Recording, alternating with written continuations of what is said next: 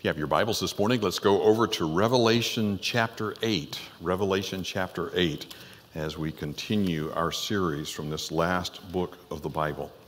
We're going to read this morning verses 5 and 6, and then bring out the rest of the text all the way down to the end of chapter 8. By the time we get to the rest of the message, we'll go through that. Look at what it says in Revelation chapter 8, verses 5 and 6. And the angel took the censer and filled it with fire of the altar and cast it into the earth. And there were voices and thunderings and lightnings and an earthquake. And the seven angels, which had the seven trumpets, prepared themselves to sound. Shall we pray together? Lord, we praise you for the wonderful ministry of music this morning. To pray, not I, but Christ. And oh, to be saved from myself, dear Lord. Oh, to be lost in thee. How we praise you for that privilege that we have as believers to exalt the risen Christ, to ask that he would be magnified in our bodies, as the Apostle Paul said, by life or by death. Lord, today we're asking that you would meet with us and make your words precious to us.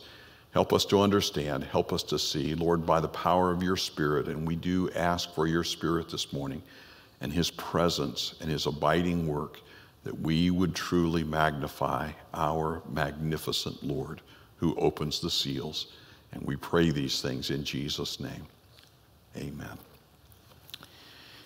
Is there anything that is quite so pleasant as a warm spring day by some cool spring of water that you can enjoy and treasure and hear the bubbling of the fountain, how relaxing that is?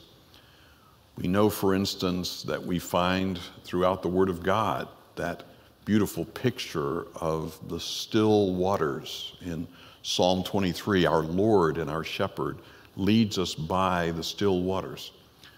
We learn in Psalm 1 that the man who meditates in the Word of God is like a tree planted by the rivers of water.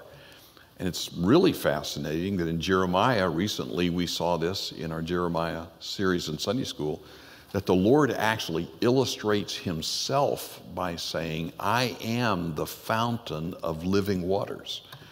And Jesus Christ talked about that living water. He talked about the fact that those who trust Jesus Christ, that out of them will flow these living waters.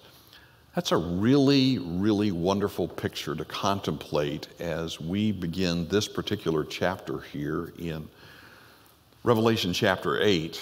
But all of us know that sometimes those same precious fountains join together in a torrent. And they come down with power, especially in a spring thaw with ice blocks, ice jams coming down through the mountains. Many of you here have been whitewater rafting, and you know what it's like to go into a gorge where the waters come together in whitewater and whitecaps, and you realize that's pretty turbulent when you get into the middle of that. And you're aware of stories like those that come about with Niagara Falls, people who've gone over the falls, that at times there are treacherous and precipitous falls at the end that make every one of us wary. The unwary souls who go into that river without paying heed to the signs and the warnings are very much aware later that judgment falls. Those of you who've been whitewater rafting, I think many of you have had this experience. I know that I've had it 2 or 3 times where you'll be out whitewater rafting and the guide will pull the boat up to the shore and say, all right, all of you come with me, and you will go to some place of observation and look down and see what is ahead. And the guide will say, now, here's the plan. Here's how we're going to go through this particular area, this particular time. That's the way I read Revelation chapter 8. It is almost like telling us that there is coming a time when judgment will fall. Judgment falls, if you will. And I'm picturing here a gigantic waterfall, a treacherous, deadly waterfall that judgment falls. You and I have to ask ourselves today, how do we see the future? How do we see life that is before us? As you can see from the slide on the screen, this morning's message is entitled, The Coming World Devastation. Right now, we are enjoying the free and precious gifts of our God. You go out after the service and go down to the water fountain and take a cup and fill it up with cool water, and you begin to realize this is a gift from God. To walk outside and take a lungful of just delicious air, fresh air, it's a gift from God. Light from above, light around us, all precious gifts that the Lord has given us. We have to ask ourselves the question today, are we taking these gifts from God lightly? Are we using these gifts in a way that truly pleases our Lord? So with that in mind, we're turning over to Revelation chapter 8, and we're recognizing that in answer to the prayers of God's people, as we saw in the last service, in answer to the prayers of God's people, these prayers go up like incense before the Lord, mixed with incense, and the Lord acts in judgment. He brings judgment upon the earth. Right now, things seem to be relatively calm, do they not? Yes, there are thoughts of, well, there might be questions about some violence this summer because of various Supreme Court judgments or political movements that are coming about. But you say, generally speaking, I think it's really kind of peaceful. And it is. It is peaceful. It's like being by the still waters. But it is very clear in the Word of God that there are judgments ahead, that judgment will fall. You can see in Revelation chapter 8, as we saw there in verses 5 and 6, really the beginning, the very beginning of these judgments, that the angel takes a censer, this is a round golden bowl, takes a round censer and fills it with fire of the altar, and here's the significant part, cast it to the earth. And the Bible tells us that the earth, just imagine what this will be like, that the earth will be full of voices, noises, some translations translate that, of lightning and thunder and earthquakes. You and I know that lightning and thunder alone can really get our attention. And some of you here may have been in earthquakes in the past, and you know that every one of those are very unsettling. But here's what we need to recognize, that these words that we find here in Revelation chapter 8 and verse 6, these are only the very earliest indications of the judgment that will come. There are various studies that have come out about lightning over these last few years, and I remember studying this years ago, and they said that here's what they believe happens when lightning strikes, that it heats the air, and this would be the air and the moisture droplets in a lightning strike, to 30,000 degrees. More recent studies say 50,000 degrees. Folks, the surface of the sun is only 10,000 degrees, and yet these lightning strikes, as they come down for 30 microseconds, that's 30 millionths of a second, when those come down, they can be at times terrifying. On one occasion, I was very intent on waiting outside for something that I really wanted to be next in line for. Lightning struck about 50 feet behind me. I still remember feeling the hair on the back of my head stand up. There was a red-haired girl with long red hair, and her hair was sticking out in every direction as we all sprinted. My cousin, who outweighed me by 150 pounds, he was keeping up with me while we were sprinting toward the place of shelter. All because a lightning strike and the thunder that results can really capture the attention.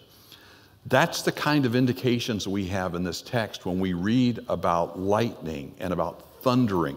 Thundering, we learn, is the expansion of the air and those water droplets. It produces a pressure wave that registers on our eardrum as sounds. It's about 120 decibels. If you're right close to a lightning strike and you hear the thunder, 120 decibels, that's right at the edge of the human pain level. So we understand from lightning and from thunder how they can bring about the fear of God in our lives, and from all the testimonies we've seen over the years from various people, earthquakes can do the very same thing. It is likely that what we are seeing here in these next trumpet judgments, the first and ongoing, it's likely that they may actually be a result of the earthquake that it mentions in verse 6. Now, the deadliest earthquake in human history was in 1556. It was in Shaanxi, China. And by all indications, 830,000 people died in that earthquake. They believe that that earthquake lasted between 7 and 10 minutes. And with that terrible, terrifying force, that's what happened. 830,000 people passed into eternity. There are disputes about this, but many of you remember the earthquake in Haiti, in Port-au-Prince, Haiti. They believe that 316,000 people died. That would make it second on the list. That number is disputed, but nevertheless, you and I, even in our own lifetime, we've seen indications of just how terrifying earthquakes can really be. And I think that what that does is it helps us to recognize something about this text of Scripture and what we are familiar with. That is, things that we know help us to kind of understand the unknown of what is ahead. What is it that we see in this passage? This passage bears a very notable resemblance to the plagues of Egypt. I'll try to bring this out as we go through these various judgments. But you know, for instance, there was a plague of hail in the plagues in Egypt, and hail comes out in this passage as well. We also know that there were plagues of the various kinds of difficulties. Fire came down, lightning, they would refer to it as. A lot of times in Scripture, when it refers to fire, like when Elijah's up on Mount Carmel and he says, "Let the God who answers by fire," they're talking about lightning. I mean, they're talking about this is what would happen in that situation. And so note that as we go through and recognize this. No one disputes, as far as I am aware of, no one disputes that those were actual physical plagues that occurred in Egypt. I mean, there was actual hail, and there were actually firstborn sons who passed away in Egypt. And yet, it's very tempting for commentators to say, well, going forward, these are symbolic. Going forward, these are metaphorical. Yet I want you to note, if you have your text open there, that notice that John, the apostle, is perfectly capable of using language that is metaphorical. Now, you remember what a metaphor is in English, and a simile is a comparison using like or as. Notice what it says here in verse 8. He says, as it were a great mountain burning. In other words, did he say it's a great mountain burning? He didn't say that. He said, as it were a great mountain burning. Or look down in verse 10, burning as it were a lamp. Notice the word as that appears both times in that. And so we have to be really, really careful when we come to passages like this. And I appreciated Paige Patterson, who takes a pretty literal view of some of these things and said, look, we have to admit that trying to really understand the exact nature of what's going on here, that's going to elude us. I mean, there are things in this text and we say, well, I think this is what it's about, but no one should walk away with the understanding of, well, it's symbolic, so nothing is going to happen. No, in fact, what you find in this passage is there are really affirmations of monumental judgments that will come. So with that in mind, let's open the first trumpet, shall we? You find it there in verse 7. And notice what it says. The first angel sounded, that is, blew the trumpet, and there followed hail and fire mingled with blood, and they were cast upon the earth. And here were the effects. And the third part of trees were burned up, and all green grass was burned up. Now, that earthquake that it described back in verse 6, that earthquake, what it actually produced, we may be seeing the results here. That this earthquake, and you're familiar with this, in what is commonly called the ring of fire around the Pacific, the ring of fire, sometimes called the circum-Pacific belt, you know that not only in the coastal areas around Chile, but also up and around Indonesia, going up into parts of Japan. You remember the recent earthquakes that occurred there. Those are the very same areas that you oftentimes find volcanoes. This is really kind of fascinating to me when we've been down into Mexico and you ask, how are all these mountains formed? And they talk about how the plates, the tectonic plates, would be pushed together and there would be like an upper thrust. Sometimes you're actually looking at lava, hot lava that is upper thrust and making a mountain that way. Other times it's just basically the crumbling of plates, almost like you would see concrete piled up into various places. They told us down in Mexico, we were down there, that whenever you see one that's basically pointed at the top, that's where the volcano did not go off. Other places you see where it's rather flat on top, they say that's an area that probably the volcano has gone off. Now that's not, they could be right, and that could be exactly right, but you have to factor in the erosion, the kind of rock, and everything else like that. But generally speaking, just think about that when you see these pointed mountains, just consider in all the places where you have been, consider what it would be like to have volcanoes all around. And this is really the point I'm making here, that when you see these earthquakes all around this Pacific area and you know there are volcanoes associated with that, folks, picture what it would like to be having earthquakes throughout the whole world. Listed here on the screen, you can see the various tectonic plates that they've tried to identify. Geologists, those who study this, have tried to identify.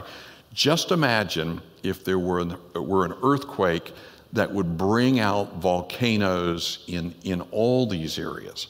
Now, some of you have been alive long enough to remember, there was a volcano in Iceland recently. In fact, I'll show you a picture of it here in just a moment. There was a volcano in Iceland, and it affected airline travel between here and Europe. There were areas they had to avoid. I mean, they couldn't fly through that. And that said something about just what was happening in the atmosphere. Some of you are old enough to remember that there was a significant volcano that went down in Mexico a few years ago, and it affected the sunlight, it affected the time for quite some time afterward, that you would go out and you would look out at the sundown or sun, as the sun began to go down, and you would see, boy, there's just magnificent colors in the air, and all of those were little dust particles from that one volcano that had gone up down close to Mexico City. Picture, if you will, these volcanoes all over the world. For a moment, think about what that would say about air quality. You know that after Mount St. Helens went up, there were significant questions about air quality, and people were being asked to stay inside during those times. Just think about what it says about air quality, what it says about sunlight reaching the earth, and the other things that are involved there. I was especially fascinated to read about what happened there with this one volcano that I'm picturing here on the screen, Mount Rinjani. And what happened in that situation, they are now identifying, and some incredible photographer took a picture of this. This is not an artist design, by the way. This is an actual photo. And you say, well, there's lightning associated with it. I listed there for you in your notes. I would encourage you to go back and read it. There's a very interesting entry on Wikipedia called volcanic lightning. Now, just picture this for a moment. When a volcano goes up, is there water inside that lava? The answer is yes. What happens when that lava hits that water? It turns to steam. When it's released into the atmosphere. And here's what we know about lightning. Lightning actually travels from water drop to water drop as it comes down. But here's what they're saying even more. They're saying that when that steam that's produced, when it goes up into the upper atmosphere and it reaches the point at which it actually cools and chills and turns to ice, that many times it will return to earth as sleet or hail. Now, keep that in mind as you're reading here. Look what it says in verse 7 again of Revelation chapter 8 and verse 7. The first angel sounded, and there followed hail and fire mingled with blood. Picture that volcano and these volcanoes going up all around the world. Hail, now we understand a little bit more about that. Fire, of course. And it says, and mingled with blood. Now, what is that all about? I really puzzled over this. I read an interesting article in the Washington Post, and it referred to what were called lavanados. Many of you are familiar with the tornadoes that come out of forest fires. They refer to this as a lavanado, and what they're saying is it was a tornado that was associated with, I think it was on the island of Hawaii, a tornado associated with the updrafts that would come from a volcano, and it actually caused quite a bit of damage to the plants and trees that were all around there. Folks, picture in your mind what this will be like with this coming earthquake, this devastation that is all over the earth, volcanoes going on all around, hail and fire mingled with blood. We don't know exactly where the blood comes from. It could be that people, creatures, animals are taken up, and somehow or other they may even be on these various places where there's volcanoes. But you talk about something terrifying. I mean, this is the kind of thing that you would say, wow, this is the kind of thing I would expect to read like in a science fiction novel.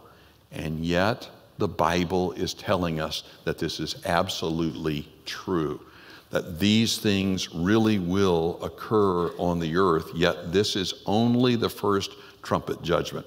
As I said, this is very much like the plagues in Egypt. If you were to read Exodus chapter 9, verses 18 through 25, you would see how there's a real connection with those.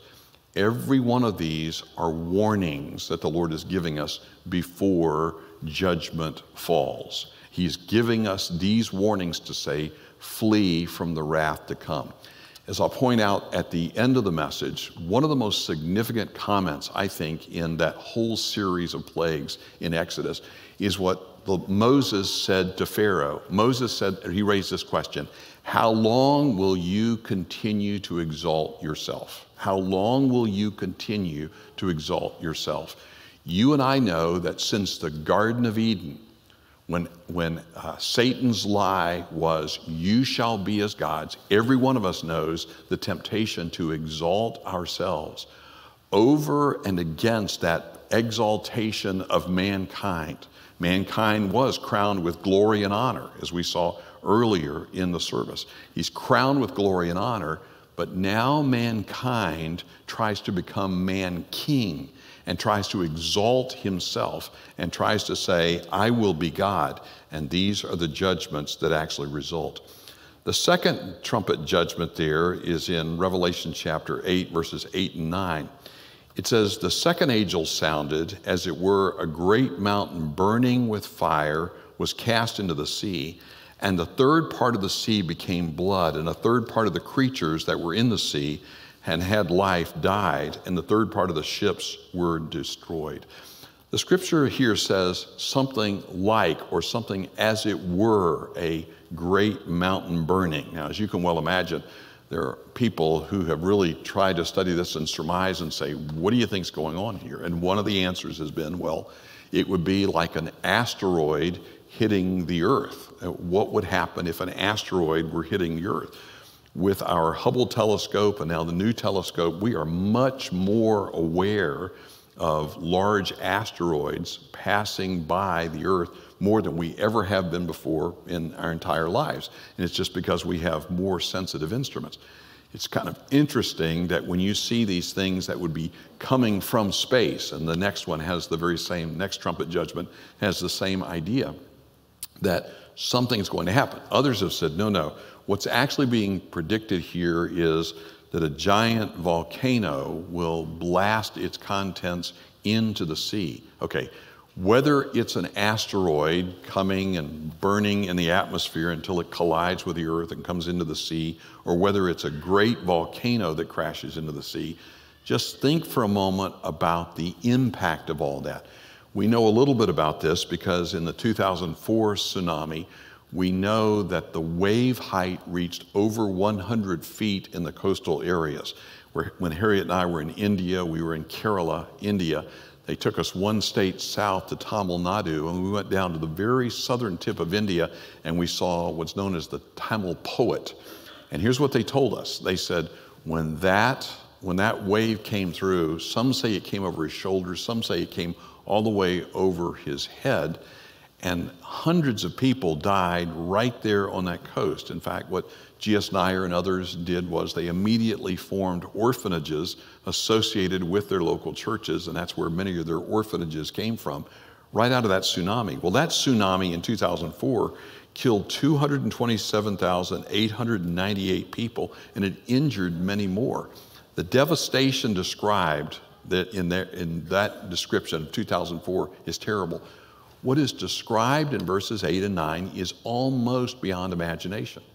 I mean, let it sink in that you have these kinds of devastating judgments going on, and then you have something like an asteroid or like a volcano crashing into the sea.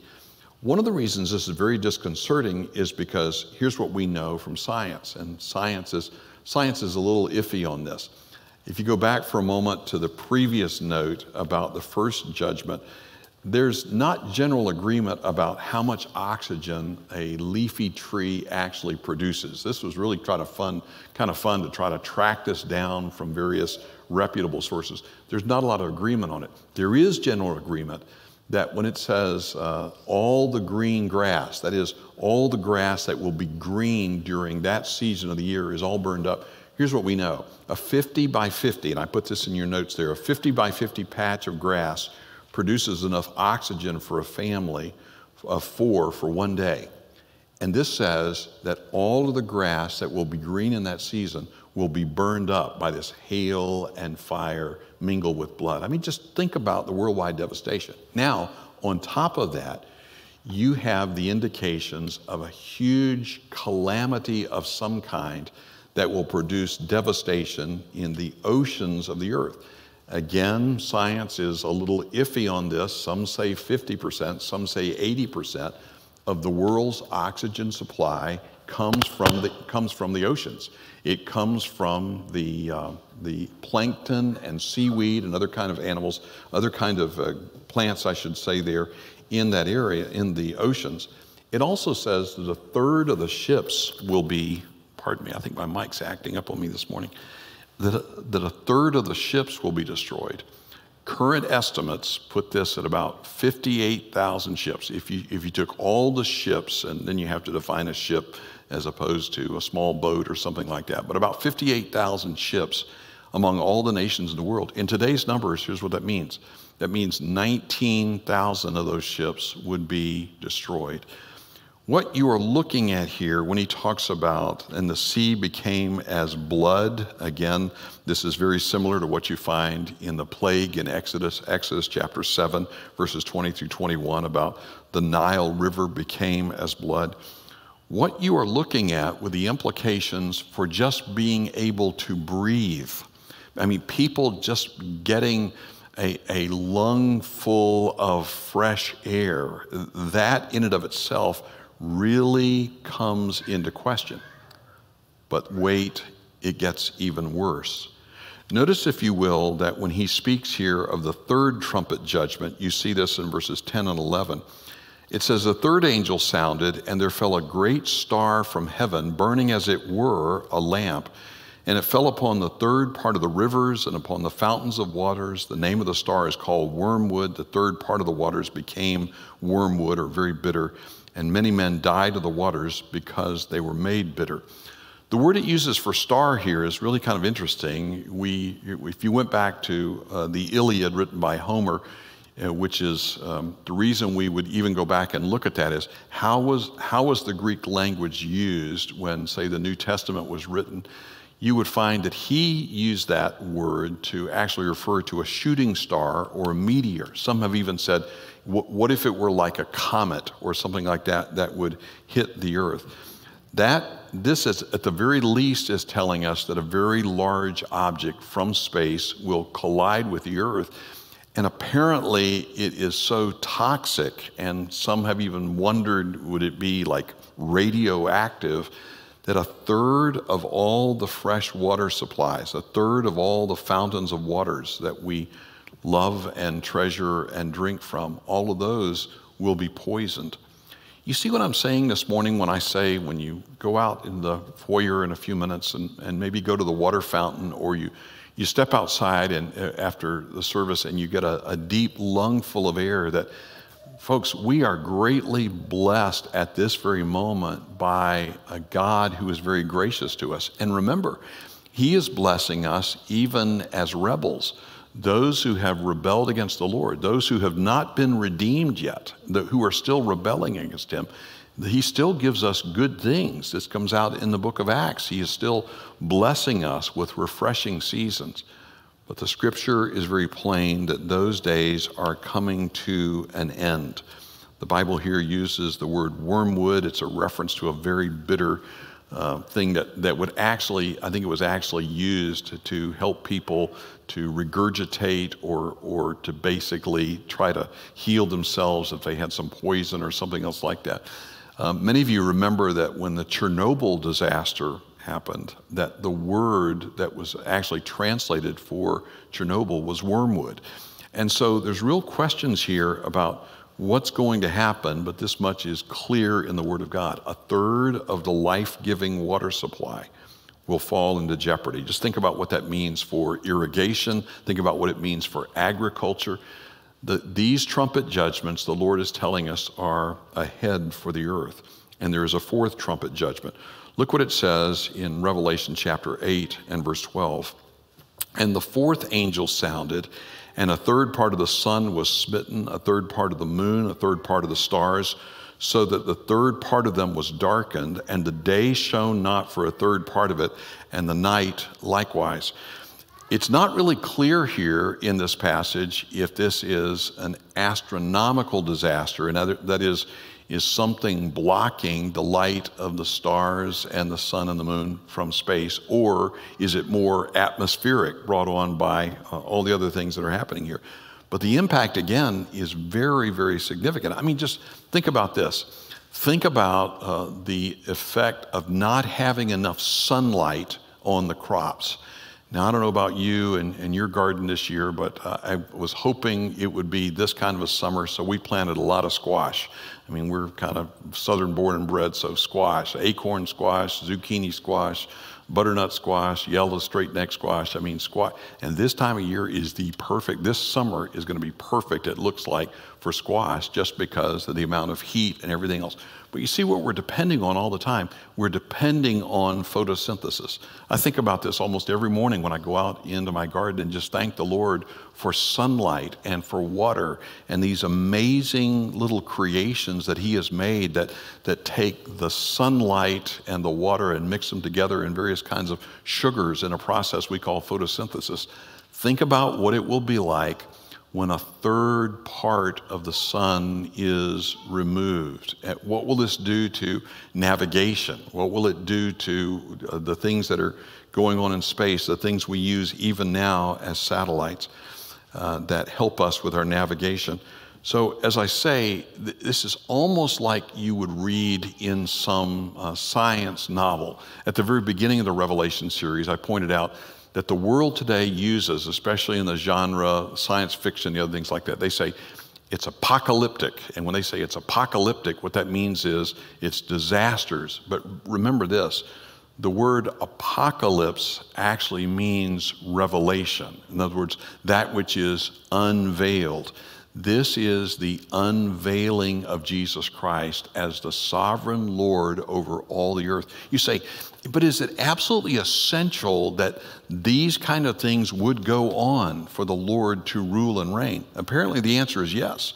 Apparently the rebellion of mankind is so deeply dyed within him that the Lord in his wisdom is saying, here is exactly what is necessary. It is that Jesus would bring forth judgment upon the earth in the book of the Revelation. And so finally here you have this fourth trumpet, the fifth, the announcement there, the three trumpets, that there are three more trumpets to come, the threefold woe it is described. Look in verse 13. And I beheld and heard an angel flying through the midst of heaven. Some translations there have an eagle flying through heaven. Some have an angel. There is a copyist question there on which way you should go with that. In either case, we know that it's a creature high up in the atmosphere making an announcement. I heard and beheld an angel flying through the midst of heaven, saying with a loud voice, "Woe, woe, woe." That's W-O-E. Woe, woe, woe. This is a threefold curse. Jesus used this kind of language when he said, "Woe to you, Pharisees." Woe, woe, woe.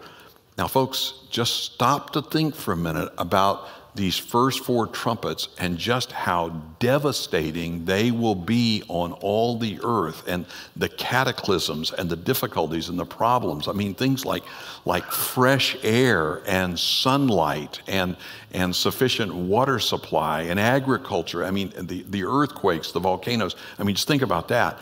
And here's what he says in verse 13.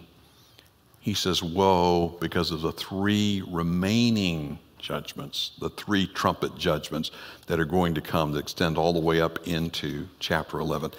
If you have your Bibles just for a moment, turn with me over to Exodus chapter 9. I want to show you something that I think is really a really helpful commentary on this. We talked this over a little bit when we were studying the back last summer, I suppose it was, when we were talking about the message on Judas, and we talked about the messages on hardening your heart.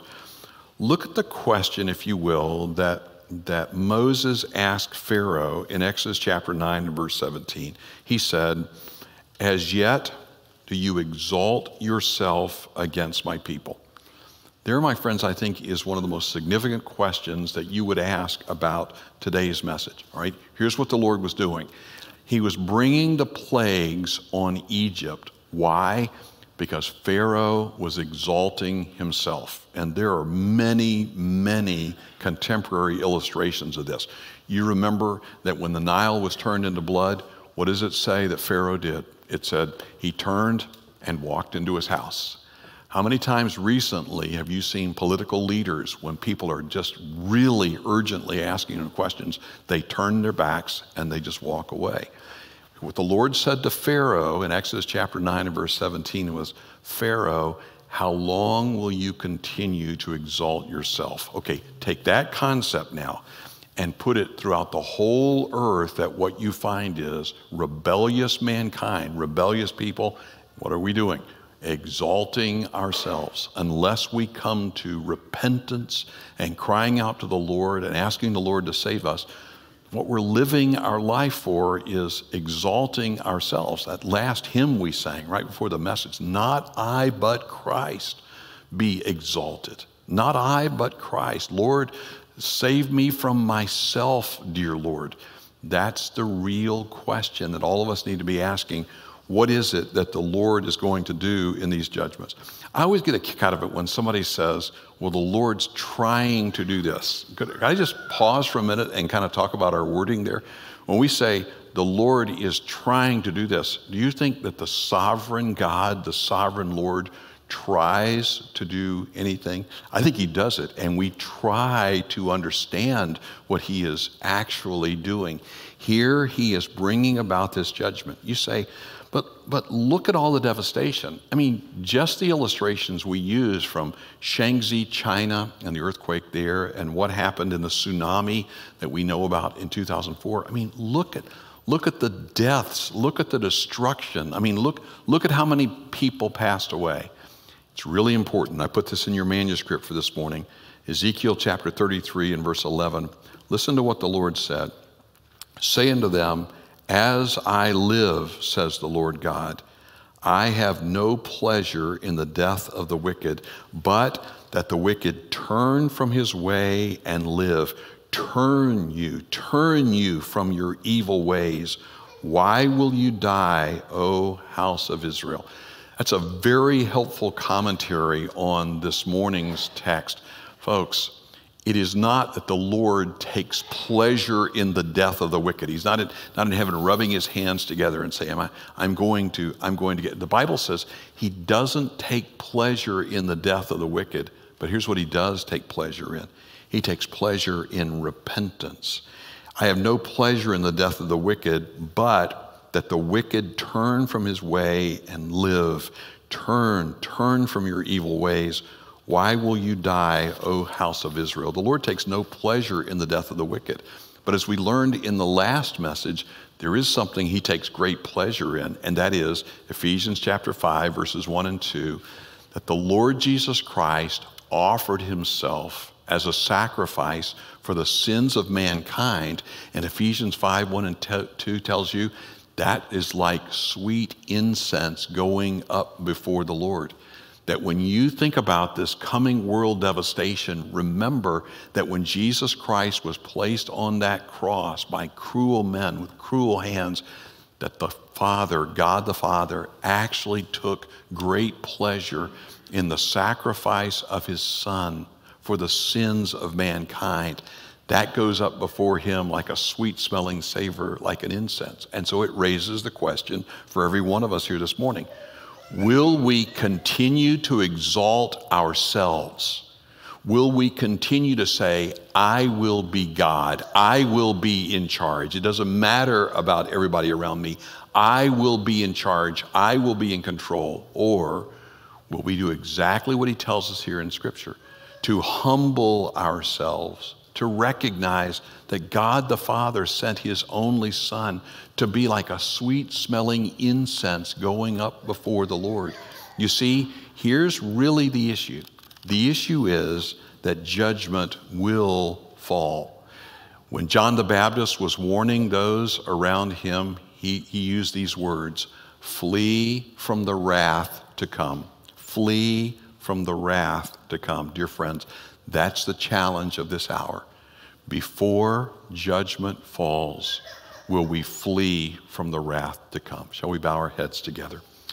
Heavenly Father, I praise you and thank you for the joy of this day of being able to contemplate and to carefully think through what you have placed before us here. Lord, I ask with everything else that's going on that you would give us still and quiet hearts. Help us to be still and know that you are God.